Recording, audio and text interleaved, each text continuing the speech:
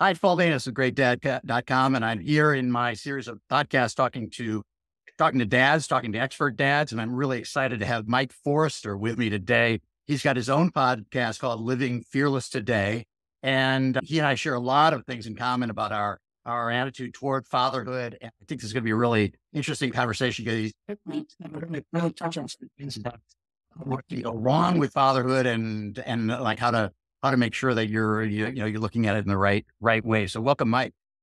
Paul, I appreciate it. Thank you for inviting me to join you. Thank you for coming. We kind of talked a little bit beforehand, and I don't want to put you in a box here, but you said you're a self-described raging dad. That was your experience of fatherhood, and then which is part of your podcast, is talking about how men can transform. Can you talk a little bit about how you woke up to that realization and how you then proceeded? Yeah, ever so rudely. It's kind of one of those, you're just going through life. And I didn't ever really feel satisfied or happy about life. I mean, the whole thing was I felt in one aspect like I was Eeyore, and I was just down, and life was happening to me. It wasn't like, hey, we're lifting you up and you're doing great. It was like, oh my gosh, really? There were more shoes than I wanted in the closet, and they all seemed to fall. It was every time I turned around, there was something negative happening. At least that's the way I looked at it. And the side that went with it, it was married with me feeling like I was the Hulk. I was always mad. The best way to put it was that walking in my house for my family was like walking on eggshells, because I was like that time bomb. And when dad went off, it was a nuclear bomb, because it was the safest place to let that anger, that rage come out. Was it the right thing to do? Absolutely not. But work won't take that kind of behavior. You will soon be out of a job. Yeah. And, so yeah, I was very much the angry dad. And I thought I was the only one that was like that. And that was further, couldn't be further from the truth. I think a lot of men and a lot of women can really identify with that, because your family will put up with you for a good long time, even though you're yelling and screaming. Whereas, like you say, at work, that doesn't go over so well. So yeah. I mean, my son, Paul, referred to me as like an authoritarian. I was very much a dictator. And so he was at a younger age, right? And we'll say he was probably 6, 7 years old at the time, knew to avoid me. I mean, that was ingrained with him. Dad's mad, steer clear. And that was kind of the MO. I mean, I'm a father of 4 children, now they're all adults. But at the time I was very, dictatorial, iron fist, and didn't play well. Not at all with relationships. And at the same time, you didn't have any substance abuse problems. This was just who you were as a dad during those years. Yeah, it wasn't something like, hey, I'm going to be the abusive dad that my kids hate. Yeah. Paul, I had no realization of, how to do it healthy. This is what I grew up with, so I repeated it. And, the clue should have been, how well did this work on you? Which it didn't, because I got out of Dodge as soon as I could. My children obviously wanted to get out of Dodge, because it's like, yeah, dad's mad. Let's steer clear of him. But I didn't clue into it until later. And then that was when it's like, you have a choice. So. Yeah, I'd love to dig into that a little bit about this idea of unhealthy patterns that are passed on and how those kind of manifest themselves. Because I think a lot of people, we imitate our parents or other role models, and sometimes we act this way just because, you hear about this, alcoholics marry alcoholics because they feel the most comfortable in those situations. It sounds like some of this came from your upbringing and what you thought was normal in a family. Yeah, you experience it, you want it to be normal. Yeah. I mean, what kid doesn't want it to be like, hey, yeah, I'm just like everybody else. Right. I don't want to be seen as, yeah, I'm the odd duck. It's like I'm in an abusive home. I didn't really realize what it was at the time, but I didn't want to be the one that was the odd man out from all my friends and what they were experiencing. So my parents, were the ones telling me, you're a mistake. You'll never amount to anything. Yeah, it was one of those things. It's not healthy. We can all look at it from the outside. Like if you did this stuff, Paul, I could have looked at it and went, "What are you doing?" Yeah. But the problem was I was blind to my own actions, not seeing what I was doing and the impact, because I turned right around. And when I became a dad, I did that belittling, just demeaning, hurtful kind of labeling to my kids. And so, yeah, we definitely repeat what we have experienced. And, unless we are intentional, we make that decision to be a different man, to react differently, to be a healthy, male figure within our own house. And we're just gonna continue to repeat that pattern. Yeah. So I mean, I'm feeling very vulnerable right now for my own blind spots because like you say, you go through this and God knows everybody's got hard jobs. Some people are doing two jobs. There's not a lot of time for a lot of introspection. And we talked a little bit about how men are even more prone to lack of introspection. But what are the recommendations? You're a coach. You work with men in transformation all the time. Are there any ways a man can look at himself as a father and try to analyze what kind of job he's doing or whether he is on the right path or if he's totally ignorant or blind to the wrong things? Yeah. I would say if I had stopped and honestly made that assessment without wanting to give a reason to say, no, I'm okay. Right. I didn't want to be the failure. I didn't want to feel worthless. And so I was making excuses for myself in the process. If I was unbiased and just went, how do your kids feel about you? Mm, Huh. Let's see. They're going and talking to mom. They don't come to me. That's a flag. yeah. So if we're at a point where we're honestly pursuing being healthy, increasing like our own self health, right? Our position, then we can take self-reflection. If we have men around us that are open to having those kind of conversations, fantastic. Then have a conversation without trying to stand up for yourself, excusing the reactions and how you're behaving. If you and your wife are still at a place where you can have those kind of conversations, then that's a great thing to do as well. And I tried doing that, Paul. I didn't come at it the right way. Yeah. So my wife and I went off on an anniversary trip and I asked her all these hard questions. Ooh, I was yeah. not prepared to receive the truth that she was giving me. Mhm. And she was testing the water saying, are you safe enough for me to tell you? I Yeah. wasn't, but we continued to work on it and it got better, but it was rough. But so, And so yeah. but you had an epiphany along the way. You told me Mhm. you were on a road to divorce and you were feeling distance from your kids. And I guess aside from going to see a therapist or meeting a coach and having some real deep conversations about what's going on in your life and everything, how did you have that epiphany? I mean, So I grew up being told, and the belief was founded that if you failed at something, then that made you a failure. yeah. And so asking questions was a sign of weakness Mhm. and again puts you in that place of failure. I got so tired of being the victim, of being angry, not having a relationship with my wife, like where it's like, hey, I'm glad you're home. It's like, oh crud, what bomb's gonna go off now? It became bad as like a reflection, if that makes sense. I began to feel the tension and the, being dissatisfied. And so I finally got to the point where a couple of the guys at work, and they were younger, which even impacted and made it worse because I was like, oh my gosh, I'm going to a younger guys and these guys already, have it together and I'm older than them and I don't. Like, wow, I'm really a failure.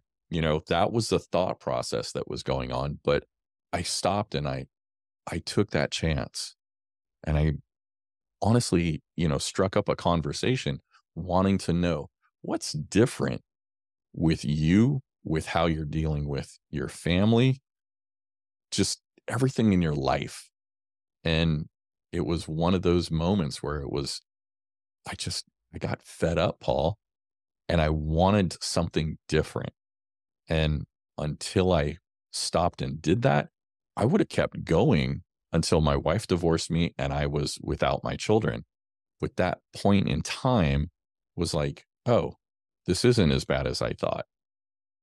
I'm not a failure just because I did this. And so it put me on a different path. It wasn't easy. It was still one of those of, I don't trust you enough to really have a conversation about this because I don't want to be the odd one out that's really painted as a failure that doesn't have it together. But it was just getting to a point of exasperation. I was tired of things being the way that they were. I knew what I wanted and I wasn't there. So just getting to that point of frustration and finally breaking down to ask, what are you doing different? Yeah, I want to talk a little bit more about what you learned about transformation and how you coach men on that transformation. But there's one thing I wanted to ask though first is that you probably got to the realization that you had an effect on your kids and it was not a happy home life and things were bad there. I mean, some men, get divorced and then they disown the first family and create a second family based on what they learn. But I think I want to see if there's a message in here to dads who maybe do have the same feeling like I haven't been a really great dad and the kids now are 10 or 12 and can I ever repair that relationship, or is it now just broken and I'll always be that crappy dad that I think of myself as?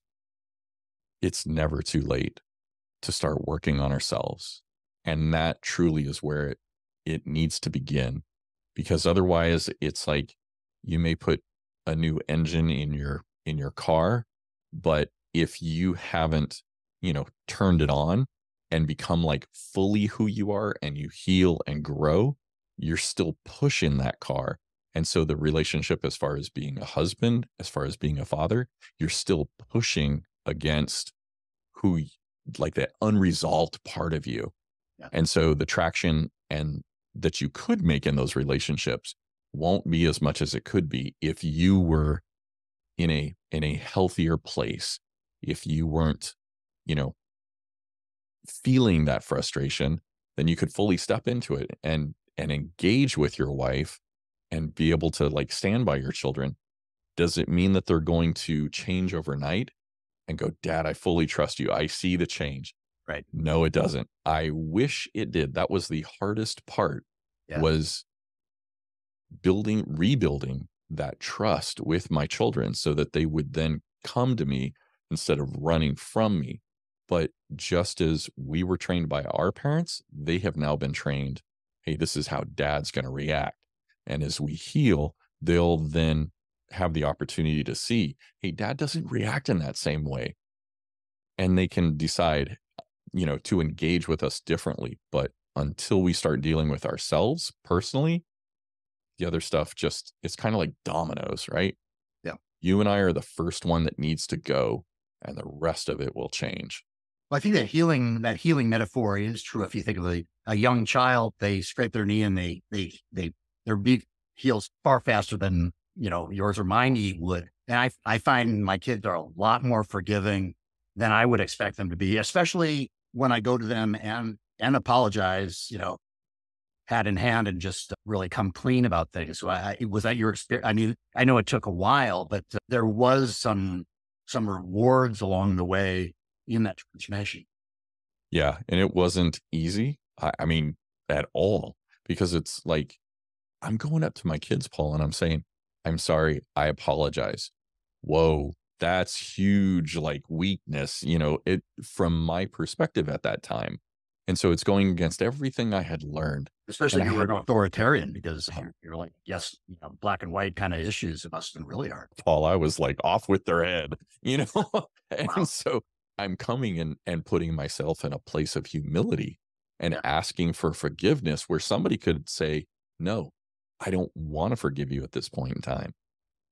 You're vulnerable, But it's from that place that the trust and the healing can begin. Because if I come off cocky and like I've done nothing wrong, if I offended you or if I hurt you, man, people can sense it, Paul. That is not a genuine place Right. of reconciliation. I'm sorry if you're feeling bad, but yeah. And there can be a time for that in, if you've come to apologize and somebody isn't understanding things as you came at them. But with our children and our wife, it's usually in a different place.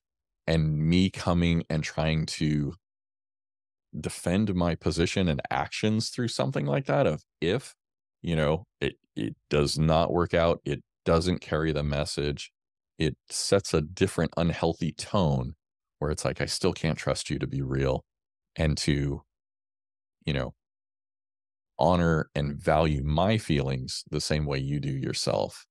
So, just coming to them and apologizing and genuinely saying, I'm sorry, I'm working on this and explaining. They knew what was going on. I mean, it's not like I was, keeping the secret from them. They lived with me. They were running, it wasn't a secret. It was well known. We'll either speak the truth and put it out there, or it's one of those of, yeah, we can see the emperor's new clothes and they are not what he thinks they are. So Yeah. And then going to jump about the dangers of not going through this introspection, whether you have kids or not, men are far more prone to mental health issues than women. Women characteristically, they talk all the time with their girlfriends and complain and get it all out of the table and cry and everything and go back to work. Whereas men, whether they're dads or not, they bottle it up. And then what happens? that's what we're trained to do. I mean, that's the stigma of it. You don't talk about how you feel, the challenges you're facing. If you look at the statistics right now, women have a higher percentage for depression than men. It's not that we as men aren't depressed, that we don't have emotions. You know, we experience them. We're just told not to talk about them, to man up, right? The problem is we then look at the statistics for suicide. They're 4 times higher for men. So we stay bottled up and then we decide that, hey, there's nothing else. I can't do this right. There's no value. Nobody's going to miss me. I'm lonely, because we've alienated ourselves by our behavior and our emotions. It is a path we can go down that just, that I don't know how to say that's unhealthy any more than we can look at it and go, yeah, this is not a road you want to walk. But if we're bottling things up, it's just like, toxins being put in like a 50-gallon drum. Pretty soon it's going to seep out, whether it's just over time or when we're tired, when we're angry, when we're hungry, when we're less aware or that we have less energy to fight that stuff off, it's going to come out. And we're not always in an environment where it's, safe, so to speak, to let that stuff out. And we can hurt people more than we would intend and ones outside of our family. So if we don't deal with our stuff, it's going to come out. Yeah, we know that there's a huge mental health crisis in the United States today, especially among young girls, but also young boys. Not more than a couple months goes by in my community where we don't hear about some young man, a young woman committing suicide, which is just a horrible tragedy. And then on the other end, I think there are a lot of men who are 50 plus who can't find meaning in those later years of life after having a career that gave them a lot of support. I'm wondering if there is some component in there too of the lack of meaning as you get older, if you did not have that family thing. Because for me, family is the most important thing in my life. But if it weren't, and I got to the end of my career, and then you've always heard this, I don't know, it's an anecdote kind of thing about the number one regret men have on their deathbed is that they didn't spend more time with their family or that they spent too much time at work. Is there anything that you see in your coaching clients that would confirm that? Yeah, it's definitely there. I mean, when we understand what our value and our worth and our purpose is, Yeah. we are going to, it's almost like a snowball rolling downhill. We're going to gain momentum and traction and success. Mhm. And as we continue to go, then the confidence, the courage, like we take on bigger stuff. If we don't have that, it's a trailing thing. You feel that lack. When the kids go through that empty nest, they move out. Yeah. There is nothing to silence the noise of feeling insignificant and purposeless. And so that stuff will just come like a tsunami and overwhelm you.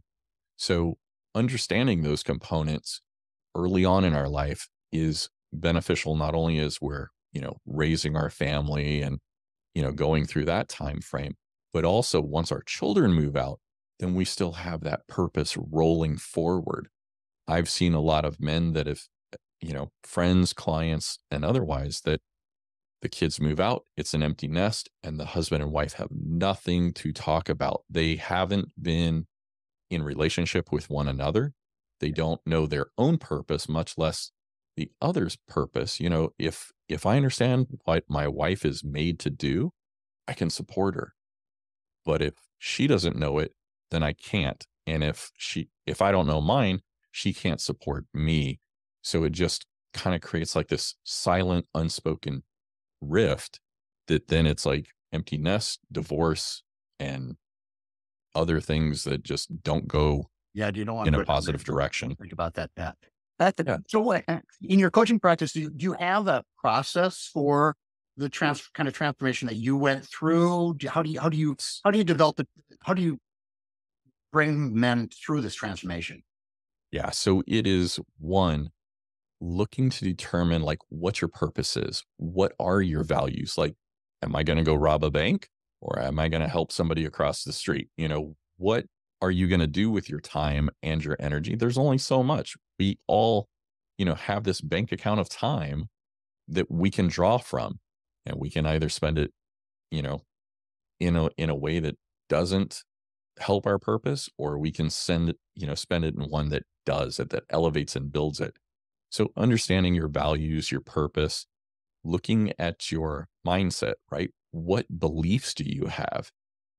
Paul, I had all kinds of beliefs, I didn't have worth. I was a mistake. Those things dictated what level of risk, what decisions I made, whether it was conscious or unconscious, moot point, doesn't matter. It's still driving. So whether you're consciously having a chauffeur to drive your car of life, or, or whether you're knowing where you're going, it's just kind of one of those. You need to understand, what are your beliefs, what are you holding on to, and why. And then also being grateful. Having come from, being Eeyore, where I felt like life was against me, man, that was a journey in and of itself, Paul, where it was, what am I grateful for? I'm grateful for the fact I have my wife, that I have my children, that we're working on improving our relationships, right? Even stuff that went wrong. Okay, what can I learn from this? And being grateful for the lesson, not necessarily the situation. It's like, yeah, I really wanted to be laid off. Nope. But it gave me the opportunity to find something that was a better fit for my skills, that fit my dream, my vision for later in life, that was better aligned for it. Mhm. So helping somebody to go through those, to see where you're at now different, and understand what are the dreams, because you're gonna work hard. I mean, you're changing. How many people have ever gone through change and it's been simple? I mean, we don't just wake up and it's like, hey, things are different. You're going to put in some reps. You're going to put in some time. You want to be able to be consistent and make that change and know why you're doing it. And so that kind of stuff just strengthens you and helps you to push further and farther. But then also celebrating, because I think too often we make these changes and it just, day in, day in, day out, we don't see the transformation. Hey, I would have blown up when the kids did this. Yes, I did. But I then apologized, and it was genuine, and I did it within this time frame, be it hours or days. It was shorter than before. Cool. Because that kind of celebration, that acknowledgement and recognition will Mm. be fuel to continue us in our growth. It's going to help us to continue to push for changing even more and getting to where we want to be. Yeah. So those are some of the components that it's like, I just want to get through like the next hour, today even. Right. When it feels like it's all against you, sometimes you only have energy for the next hour. And it's like, okay, how am I going to make it? This is the kind of stuff you reflect on and you go, okay, yeah, I've got more in me than I believe I do. Yeah. And those things help you to stay on target and get back on target when you get off. This is what I really love about coaching versus therapy, not to take anything away from therapy. There are times when people are in holes where they need to relive trauma and deal with that trauma so that they can get to whole. But what you're talking about is really setting up an intentional plan with an objective in mind, and not just working on your past, but more working on your future. So that future is better. Yeah, absolutely. And I think the one thing, like Paul, this will sound, you've probably heard it a ton of times. I thought that when I started healing, that I was going to lay out my path, that it would never deviate. Right. Yeah. Good point. It was set in stone. Yeah. Oh my gosh. As I went down that path and began understanding, limiting beliefs and the things that had gone on that had left, those beliefs in me that were false, it was like, oh, and then that would turn a key. And then another one, I threw out, I don't know, Matt, how many hundreds, probably thousands of dollars of like steak and chicken, all kinds of frozen food, Paul, because growing up, my mom and dad put a lock and a chain around the fridge, and I couldn't ever get in it without their permission. Fast forward to where I'm a father and a husband, I can buy my own freezer. I can fill it with food. At the time, Paul, if there was food in the freezer, I felt secure. I felt like a man. Now, I don't know about you, but I do not want to grill a 5-year-old steak that's freezer burned. It is not going to be tasty in any way, shape, or form. But that belief was there that Yeah. set an emotion in place. And it wasn't until I recognized this is really not healthy. Yeah. This is not true. Yeah. That I was able to address it differently and go, okay, that doesn't have a hold on me anymore. Yeah. I wish everybody could do this work. I mean, it's such a gift to yourself to do this kind of thinking with somebody else who's focused really on you for an hour at a time. Yeah. Yeah. I think that the thing is, we have to individually get to a point where we're willing to see things and do the work to bring about the change. Because Paul, you could have come to me and said, Mike, this is what's wrong. I was so pig-headed Yeah. that it was like, whatever, Paul, you're wrong. And I would have ignored you and blown you off and may have just terminated the friendship. Yeah. Right. Yeah. It's not until we personally get to that point that we can bring about the change that we want to see through the work that, we can now identify, this is who I want to be. This is what I've experienced. How do I now make these changes to get there? Because I can set out and go, I'm going to take a vacation, but I don't want to go to Chicago. I don't want to go to LA, but I'm going to head out on the road. Paul, I may get to Yuma and be like, hey, this isn't where I want to be. Whereas if I had started out knowing where I want to be, let's say, Miami, Orange Beach, Alabama, wherever, if I start out with that intentionality and set that direction, then I can get there rather than going, this is not how I want to be identified. This is not where I want to go. We need to know who we want to be and how we want to go about it, and continue to discover it and give ourselves the space to expand and change that plan as we go forward. Yeah. Yeah. I'm so glad you shared so much of your own struggle with this, because, my website is called GreatDad.com, and I don't pretend to be a great dad. And it's more of an aspiration, which men can have versus women. Women never do a great mom.com, but dads can aspire to that. openly. But I failed a million times, learned along the way. And I think it's just such a great message to, to younger dads that you will fail. Maybe, hopefully you're not going to fail as big as you did, but No. you will fail along the way. And that you can, you can do the introspection and be better. Like we're human beings, and we're all trying to get better. Yeah, absolutely. It is never too late. We may in our head go, my kids are adults. It's too late. I don't know about you, but I wanted that relationship with my dad. If he had ever been reciprocal in it, which I tried numerous times, it was not something that he was willing to venture into. So, it's like you'll never know if your children will forgive and extend the hand unless you try. And if you don't try, that regret is there regardless. So it's never too late. You're worth taking the risk. You're worth the investment. You won't see the return unless you start today to make that change in your life.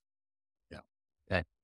Well, it sounds like a good time to wrap up, Mike. It's really been a very interesting half hour, and we've gone over a lot of things that I've thought about, but it added immeasurably to my thinking about this intentionality and helping young dads. So you can find Mike Forrester at highcoachmike.com, which is where you have your coaching services. And then you have a podcast, Living Fearless Today, which I've got to put on in my queue as well to continue learning with you, Mike.